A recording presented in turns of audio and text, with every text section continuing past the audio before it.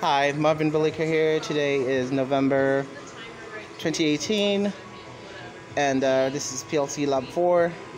We're working with hydraulic systems combined with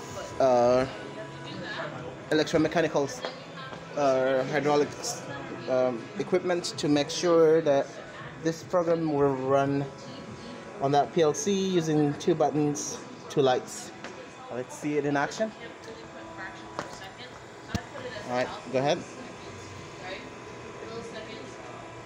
Cylinder 1 extends. The second one extends, keeps holding, and then they both retract. Alright, I'll show you what happens on the signal side. So 2 safety buttons, solid light when it's extended. Get the limit switch, and then blinks on retraction. Alright, there'll be more information in the lab write-up.